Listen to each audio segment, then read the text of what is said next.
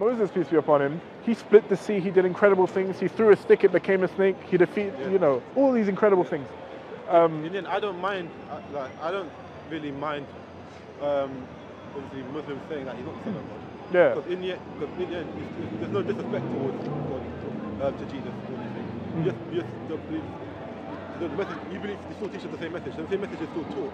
Obviously, you don't believe, to some extent. You just don't believe that he himself from the source of God himself. So if I may, the whole point of the Quran, the only reason we have it, period, is for the exact same reason that Jesus came, peace be upon him, and delivered, and he had the New Testament, he had the Gospel, the Injil, the Gospel. Yeah. It's exactly the same reason, is that people weren't following the message that came before it properly or adequately, right?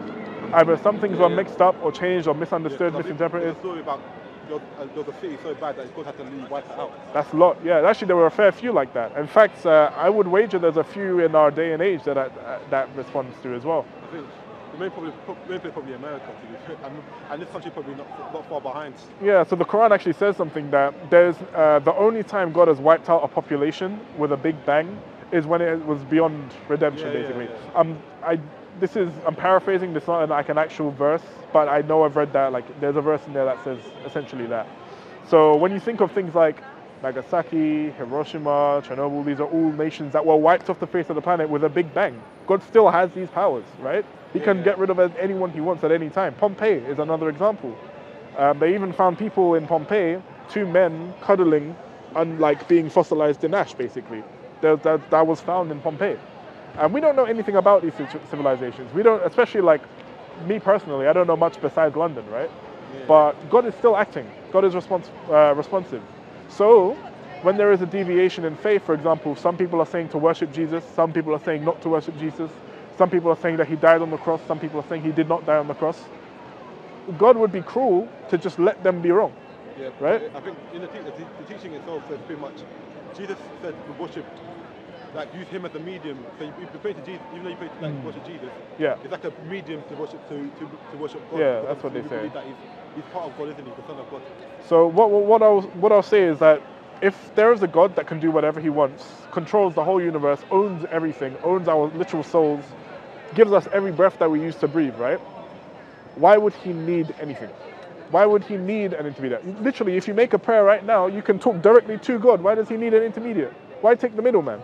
God doesn't need anything. I mean, myself, I don't actually pray to Jesus.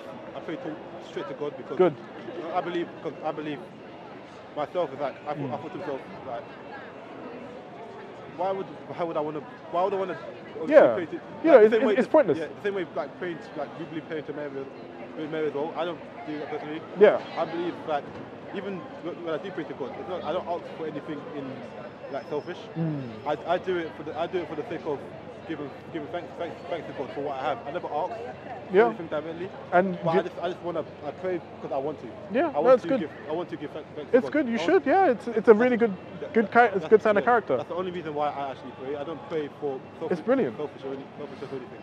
So I believe if you want anything, God will be giving you everything that you need to do stuff. Because I believe God only helps those that help themselves. So that's why I believe I should not pray to ask God for anything. Yeah. Just pray, just ask for thanks, and that alone. I like you, man. Literally, everything you said today is something any Muslim would say. Every Muslim, anyone who is a true believer of God, should say these things. You shouldn't be praying for selfish things. You shouldn't be praying for bad things to happen to people. You should be praying because God made you and God loves you, and you should reciprocate that. And He wants you to. You know. I do try and keep up with a lot of other religions because I think there's somewhere there's many religions here, but I feel it all comes together in some sort of way. Yeah. So there's actually so in Islam, the Quran, it says that every single nation has been given the message before. So, and it's the same message. It's that there's one God and that you should obey His moral system. Obey the messenger that is telling you, right? And that same message has come to the whole world. Every single nation has had it, right? And we live in a society now where all the countries are interconnected. There's trade routes, and now there's the internet, so they're even more interconnected. So I think trade routes actually been around for even before Jesus himself came down. There's already trade. yeah. So like, honestly, so with that, to me, it makes more sense that there's less prophets everywhere. Which and in the Bible there are situations where there's multiple prophets in one time. I think in the Bible there was the 12 disciples. You got the disciples, yeah. And they themselves after when Jesus was resurrected. Yeah. Yeah. They split. And they went the separate ways, spread themselves across the world to spread the word of God. Yeah. And as well, you had, for example, I believe Lot and Abraham, peace be upon them, were around at the same time as well, because the people that went to visit Abraham and told him that he would be having a child, they went afterwards to go to Lot, if I'm not mistaken, peace be upon him, and told him that his nation was going to, be destroyed, and he and his family needed to leave. So, this does happen. But I guess my point is that there is so much with the Bible that just doesn't fit with what Christianity should be, with what believing should be. For example, and the proof of that is that people can't decide on what the right way is. Like, for example, you said a lot of people from your background, they worship Mary or they worship Jesus. Well, in my family, it's very weird. So, like, my grandmother, for example, she would tell me, obviously, remember to pray to Jesus, pray to Mary. Yeah. So pray to Mary, yeah. But I pray straight to God. Yeah. So there's a difference. You see what I mean? My mum's getting into it because she doesn't really read the Bible, but she's doing a lot of history and it links with things that are said in the Bible. Because these holy books are technically also they're also history books. At the same time. Yeah, definitely. I think you should read. And so the stuff that actually are cross-connected with each other as well. Did you know there's a conversation in the Quran that Jesus has specifically with Allah, God, the Lord of the universe, the Creator? There is a conversation that he has with Allah on Judgment Day. This is the first thing Allah will do when he talks to Jesus, peace be upon him. He'll say, Jesus, did you tell, I'm trying to remember the verse, did you tell your people to worship you or your mother? And Jesus replies with such an emotional response. It's genuinely such a heartfelt response. You can Google it. There's actually like a few people have have videos up about it, and it's such a heartfelt response. It's saying, God, why would you insinuate such things about me? Like, I worshipped you with everything I had, and if I had ever deviated, you would know it, and you know that I didn't do that. And that's literally the first conversation we see. Like, Jesus gets so emotional when people are even suggesting that he should be worshipped. And this is Jesus. This is a person that, peace be upon him, was such an incredible person for the world. He brought so much good. He was born from a woman that did not have a man to have this baby. He was born from a virgin, Mary, peace be upon him. And Mary does have a chapter to herself. I believe this is in that chapter, actually. A chapter named after her in the Quran. And so it's a very serious thing. And while a lot of religions are very similar, that doesn't mean that they're all correct and that they're all okay. The Quran makes it very clear that the only acceptable religion is Islam, which means submission to only one God, submission to God and following his messengers.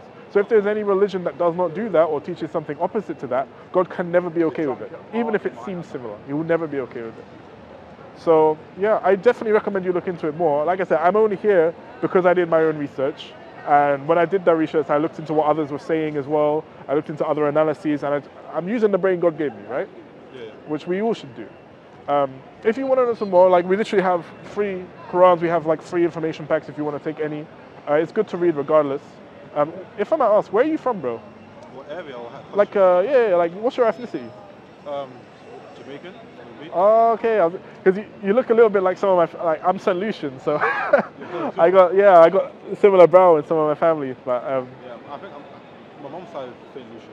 Hey, come we go. Yeah, but my dad's side is Jamaican. Yeah. And then but my dad's also Asian as well. Okay, yeah, nice mix. I'm half St. Lucian, quarter Egyptian, quarter English. Yeah, I just say my mom's from West London, my dad's from East London. I'm English, that's the way. Hey, you know. But yeah, no, bro, if you want to take anything, we literally, like, I can give you a bag, literally has everything in it for free. It's literally free. Because I got so much stuff already. Religious wise, the problem is that I get a lot of stuff, but I don't have time to read all of it. Oh, and, you know, if you die, which of the things that you're reading matters? That's the question. When you die, does it really matter? You know. If there's a point, if there's ever, you know, it's internet anyway, but if there's ever a point, yeah, that honestly, I feel like I feel like I'm lost, and I have to read something. Oh, when do you know when you're lost? When do you know if you're lost? I just gave you so much new information. You have no idea. How does that make you feel? You know, like, yeah. No, it's good to hear. It's good to hear. Because I feel like, because obviously, because it's like, even though it's like, the rest of it's like similar. Yeah. The rest are similar, but I don't. The reason I don't think obviously you've gone obviously as far as you've gone in it because of reading and. Yeah, it took a while for me to know what I know, right? But I feel, because I've not had people speak about in my religion for some reason. I've heard a lot of the word born again. I've heard that word being used a lot. Yeah, which I don't understand. I don't understand it either. I don't understand it either, innit? Yeah. I believe that if you do everything right the first time, yeah, if you go in the right direction. Yeah, it's my friend there. Yeah, I feel like I'm going in the right direction. God's not like sometimes people just heard stories are people. Yeah. People getting like a message from God. Yeah. That pretty much tells them pretty much him coming to you and telling you. Yeah. You're going in the wrong direction. So I've not had such a. I've not felt such anything as such. Okay. So I think what I'm doing right now, like, especially in life, I feel like I'm going in the right direction. I feel like I'm not doing anything bad. I feel like God's. If I might then, so whenever we Muslims pray, you know we pray many times a day, 5 times a day minimum, is what we should be shooting for, and that's what the best of us we do. There is a line that we say, there's actually 7 verses there's a chapter from the Quran that we say every time we go up and down. Every time we are up, we say this one chapter from the Quran. And it basically mirrors the Lord's Prayer. It's like a more detailed version of the Lord's Prayer that's in the Bible. It's very, very, very similar if you compare them. But one of the verses is guide us to the straight path. And we say that every single time we go up in prayer, which is 17 times a day. So if we are making this heartfelt prayer, putting our whole time, our body, our soul into all of our actions, and we're asking God, the one creator of the universe that you believe in, to guide us to the straight path, and we're only getting more and more sure of ourselves. Like, I'm only here because I know for a fact that this is the best way for anyone to guarantee they have a good afterlife, and I want that for my fellow people, right? I don't want to see people hurt, right? Yeah. But that's what we pray for continuously, day in, day out. And the fact that Islam is the fastest growing religion as well, like, there are so many signs for me that suggest that, if God was going to mislead people by Islam, it would be a bad way to do it, because we're literally asking him to lead us the right way. And no Muslim, like, you don't see torrents of Muslims going into any other religion. No, they're Muslims and they're getting stronger in Islam. So this is all stuff for you to consider. Like I said, we're here every Saturday giving away free Qurans, free information. If you want to take any one of these just for the sake of it being smaller to read. That'll be alright. Yeah? What's your name, bro? Ryan. Roy? Ryan. Ryan? Yeah. Nice to meet you, my guy. I'm Tarik, yeah? Yeah. GG's, man. Alright, I'll leave you to it, yeah? Yeah. Hope you get home safe, yeah? And yeah, see you around.